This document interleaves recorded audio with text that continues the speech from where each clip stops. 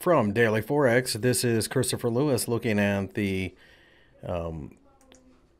US dollar Japanese yen trading session for the 14th. And as you can see, we have broken down towards the bottom of the overall consolidation area.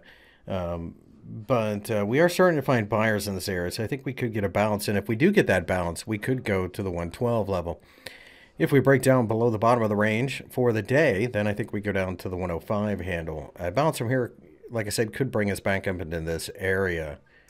The Australian dollar has initially fallen, but then turned around to form a hammer. The hammer, of course, is a bullish sign, and if we can break above the top of that hammer, it should send this market to the 0.79 level, and then perhaps even higher than that, reaching towards the 0.88 level. If gold rallies, so does the Aussie.